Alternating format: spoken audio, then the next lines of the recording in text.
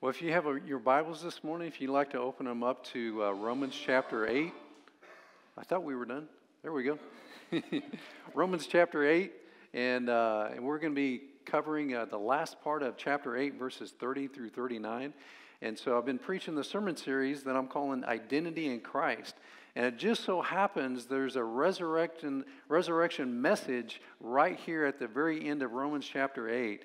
And this is who our identity is. I've been talking, each message is about who our identity is in Jesus Christ. And this one is God is on our side. That is a fact. If we are in God's family, we are in His everlasting love. He is always on our side. Even though that you don't even realize that, He is on your side. He's on your side this morning. And so when I think about that, I think about when it comes to like an election in our country. Now, during election time, you listen to a lot of like rhetoric and propaganda from different candidates, that want you to vote for them. And so if you listen to one side's rhetoric and propaganda and what they say about the other person, it's like, wow, that person seems like a scumbag. It doesn't seem like they're for me at all. It seems like they're like against me, trying to get my money and steal my freedom, whatever the case may be. But then if you listen to the other side, talk about, the other person, their propaganda and everything, their rhetoric, it's like, well, that person's a scumbag. They're not very good. They're against me and things like that. And it just kind of muddies up the waters when you listen to all this rhetoric and propaganda. And by the way, we're not a political church, just so you know.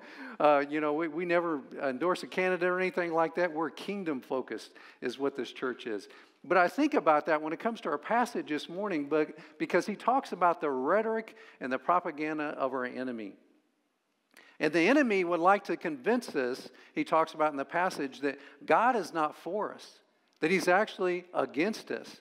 But we're going to look at these different things here this morning in the passage that show us otherwise it's actually truth. It's not rhetoric, it's actually truth that God is for us. And He proves that He is for us. He proves that He loves us, how much He loves us. We're going to look at that. The rhetoric of the devil is very real.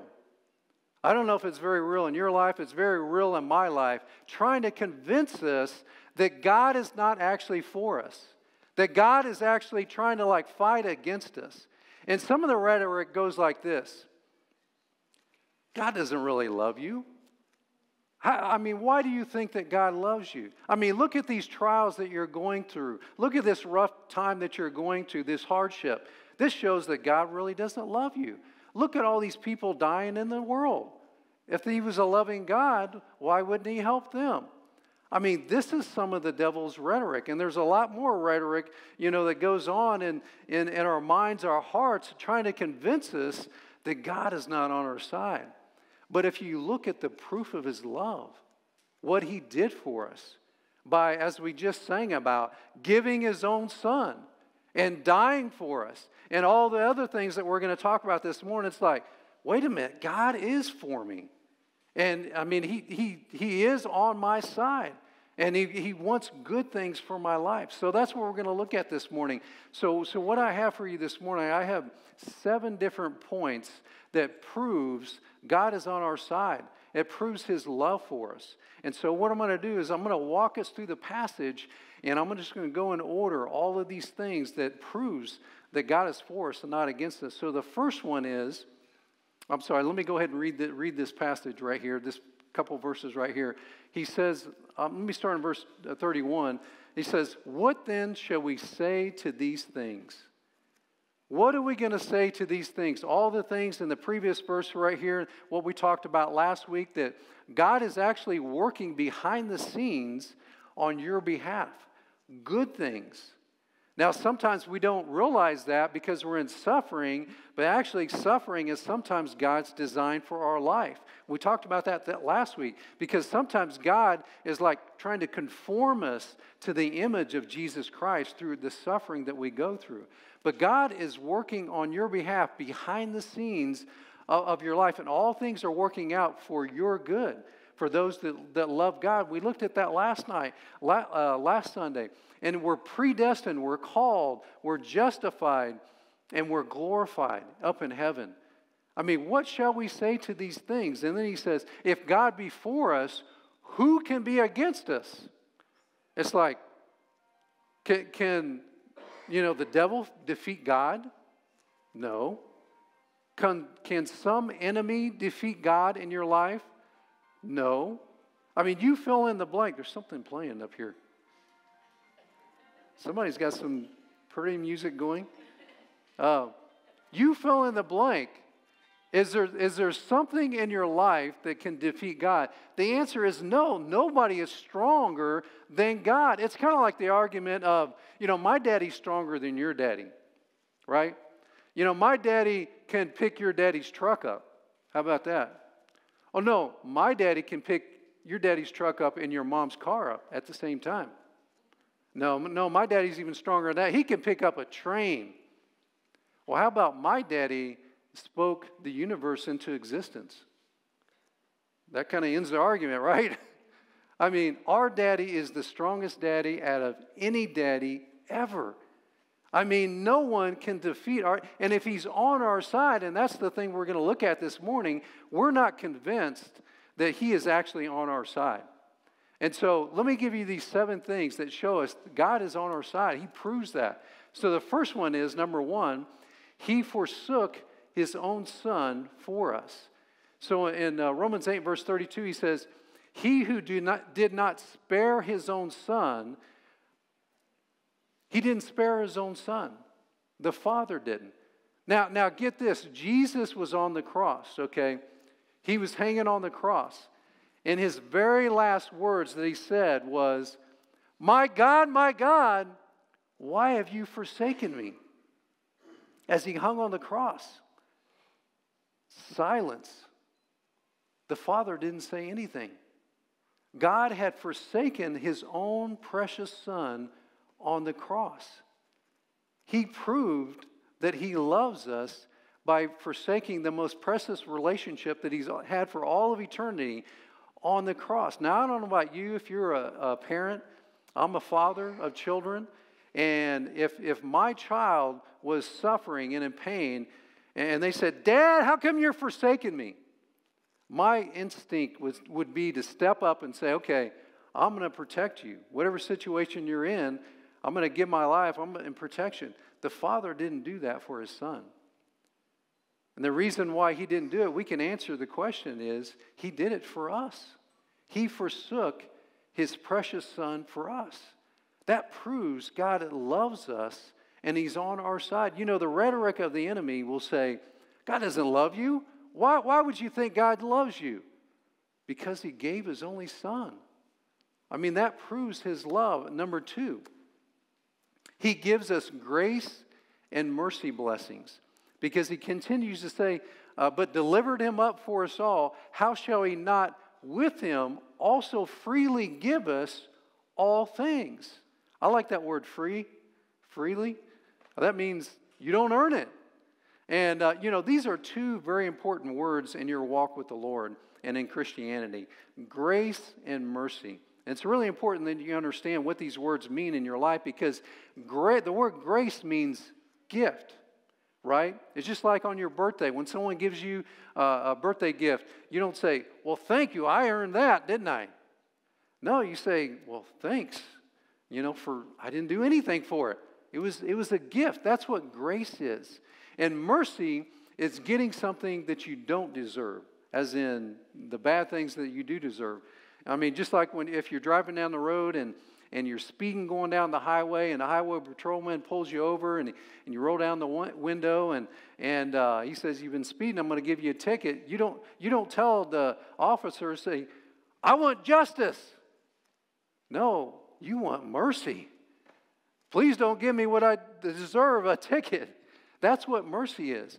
God freely gives us grace and mercy in our life. I mean, he gives us these blessings. In Hebrews chapter 4, if you read it, it says we can go before God's throne and find grace and mercy. I don't know if you recognize this in your life. He gives us grace and mercy spiritually. I mean, the salvation is a gift. It's a free gift by just saying, Jesus, I want you to be my Savior. And He gives you a free gift. I mean, He gives us mercy all the time. I mean, you are here this morning because God gives you the blessing of having breath in your lungs and have good health to be able to come to church. That's a blessing of grace and mercy. I mean, the rhetoric of the enemy will say, what has God given you? He doesn't give you anything. He gives us freely all things, grace and mercy. He proves His love. And then number 3, He takes away all guilt and shame of the past. Because He says in verse 33, who shall bring a charge against God's elect? That's Christians. It is God who justifies. Who is he that condemns? See, it's God that justifies us in His presence. That means that in His presence, we are totally justified. There's no guilt, no shame. He takes away all of it. And I'm happy about that. Because when I look at my past, I got saved. I received Christ as my Savior at age 16. But then for the next 10 years after that, I lived the life of a prodigal son.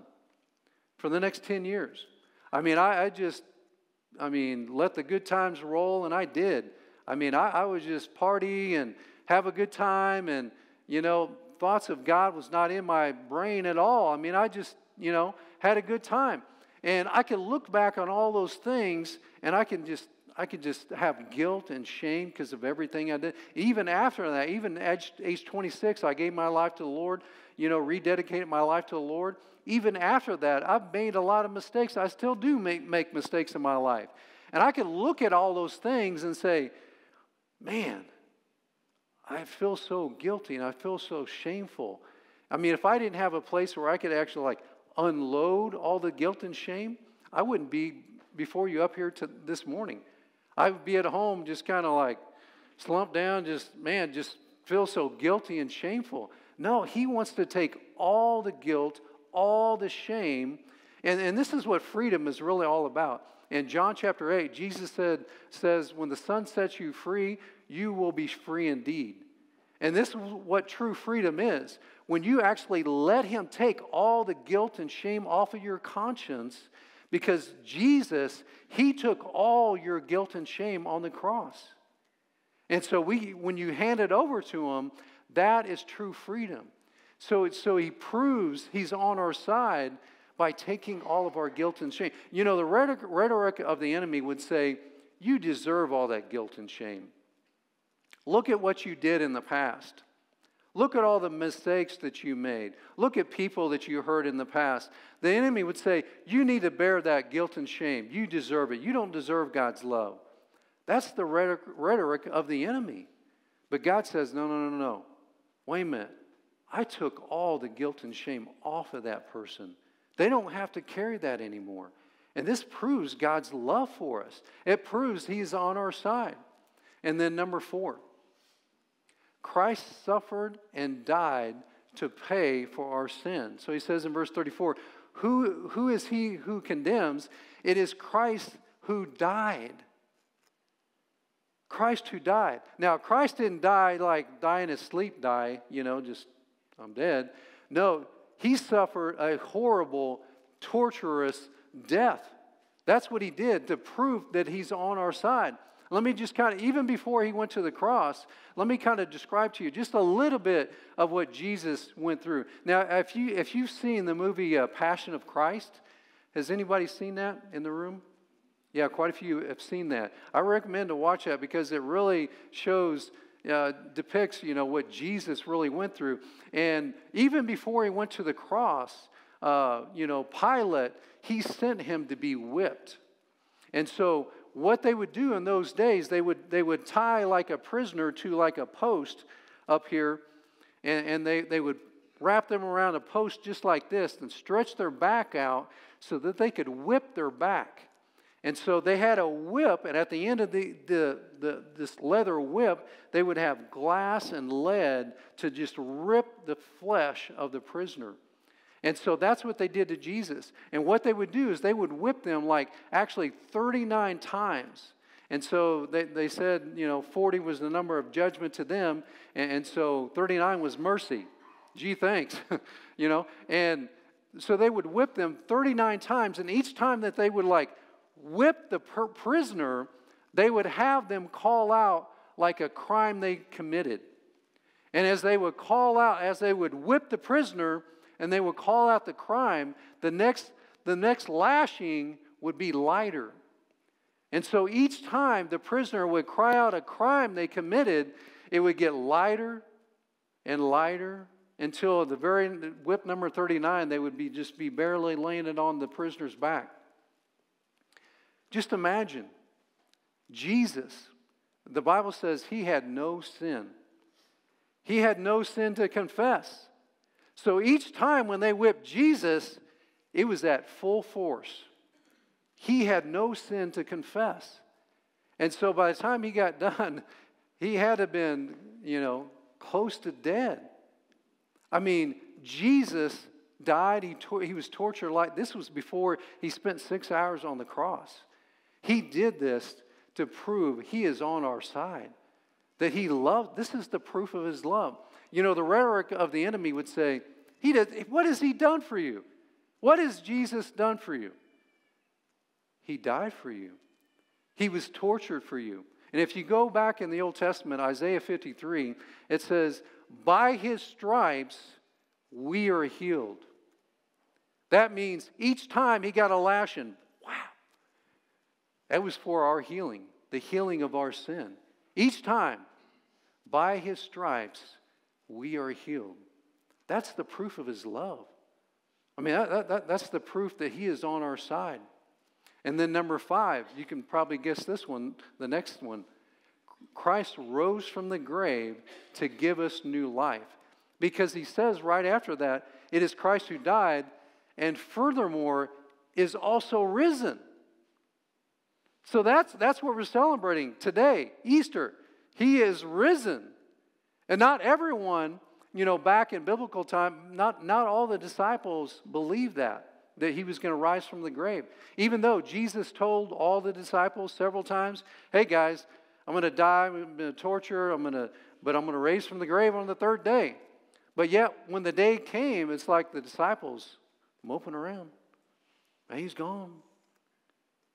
No, he is risen. Jesus came among them, all the disciples except for Thomas one day, and he had to prove, it's me. It's really me. But Thomas wasn't there. And so Thomas kind of gets a bad rap, doubting Thomas is what we call him. And but it wasn't just doubting Thomas, it was doubting disciples. None of them believed. And but Thomas comes in, or Thomas says, all the disciples try to tell him, Jesus is risen. We saw him. Thomas says, except I put my fingerprints in his hands and I put my hand in his side, I will not believe. That's what doubting Thomas says. So about a week later, Jesus, he shows up in the room again. And he says, Thomas, here I am. Put your fingers right there. Put your hand right there. It's me. And Thomas is like, oh, my God, my Lord. Doubting Thomas. And Jesus says, you believe because you've seen me. And Jesus says, blessed are those that don't see me and believe. That's us. We haven't seen the resurrected Jesus Christ yet. But we are blessed when we believe, we put our faith in the resurrection right now. That's how we're blessed. When we blessed without seeing. See, the rhetoric of the enemy would say, why would you believe in some far-fetched, thing like some guy rose from the grave? That's crazy. Who can rise from the grave? That's what the rhetoric of the enemy says. But no, he did rise from the grave. And all of Christianity rests upon this, that he is risen from the grave. He proved he loved us, and he's on our side by giving us new life. If you know him as your Savior this morning, you have the spirit of resurrected life on the inside of you. I mean, he's on your side. And then number 6, Christ intercedes before the Father 24/7 for us. Because he says, furthermore is also risen, who is even at the right hand of God, who also makes intercession for us. Now, we saw last week that the Holy Spirit is on the earth, on the inside of us, actually interceding for us. When we're in our suffering, we don't know what to pray for. The Holy Spirit is actually communicating God's will. Hey, do this in their life. Somehow, supernaturally, He's doing this. Now, it says that we have Jesus Christ up in heaven is interceding for us up there.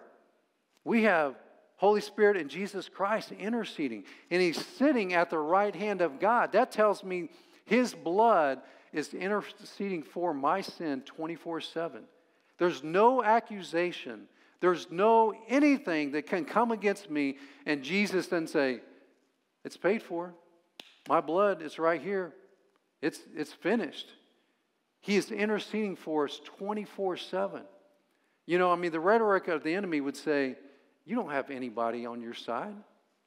I mean, Jesus doesn't care for you. No, He does. He is interceding for you right now, for your sin right now. I mean, He is on your side. And then lastly, number 7, He gives us the promise of His everlasting love. Because the last part of this, starting in verse 35, He says, who shall separate us from the love of Christ? That's the question. Who is going to do it? Our daddy is bigger than every daddy. What daddy is going to separate us from the love of Christ? He says, shall tribulation, or distress, or persecution, or famine, or nakedness, or peril, or sword. And then he quotes a verse in the Old Testament, verse 36, as it is written, for your sake we are killed all the day long. We are counted as sheep for the slaughter.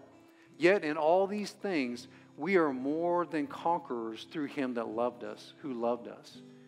So he says, who's going to separate us from the love of Christ? Is death, is any kind of suffering that you're going to go through going to separate you from God's love?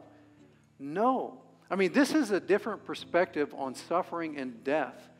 For those who follow Jesus, death is actually a win.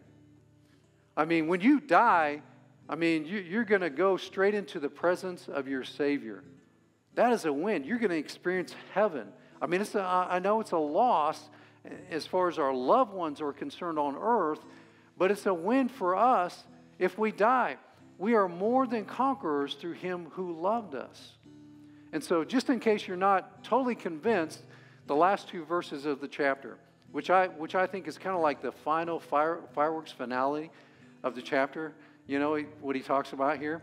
Verse 38 says, for I am persuaded that neither death nor life, so when you die you can't be separated, anything in life you can't be separated, nor angels, that's the bad angels, they can't separate you from God's love, nor principalities or powers, that's like the government, the powers that be, they can't separate you from God's love, nor things present, nor things to come.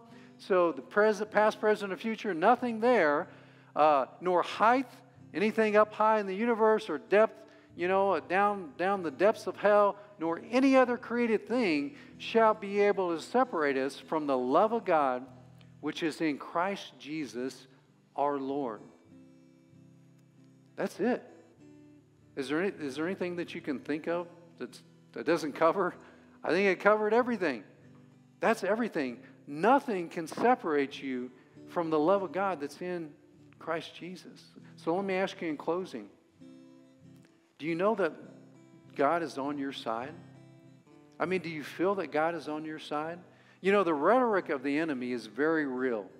I mean, it's very real in our life. And it comes from a lot of different directions. It may come, you know, from in your life. Maybe you had a bad childhood where, you know, your parents did whatever, you know, to you. There's no perfect parent, but maybe you just had a bad experience at childhood. And because of that, you feel like God is not on my side. He doesn't love me. Look at everything I went through. You know, maybe you went through a breakup in a relationship. You know, maybe a marriage or just someone close to you, and it's a broken relationship, and you just feel like forsaken. And because of that, you feel forsaken by God. You know, maybe you're going through some type of physical suffering in your body where it's hurt, it's painful, whatever the case may be, and you feel forsaken by God. Guess what? There's all of these things that we just went through that proves God is for us. He's on our side. Suffering cannot separate us from God's love. You know, one thing that this says in the very end of this chapter, verse 39, it talks about God's everlasting love. But it's connected at the very end of this verse 39 there, it's connected to in Christ Jesus our Lord. You know what that tells me? You cannot be connected to God's everlasting love until you're connected to Jesus Christ as your Savior. If you don't know Him as Savior this morning, you're going to get to the end of your life, and if you have not made that decision, you're going to take your last breath, and it is the end of God's love for you in your life. It is the end for all eternity. You are only connected to God's everlasting love through knowing Jesus Christ as your Savior. Do you know Him as Savior this morning?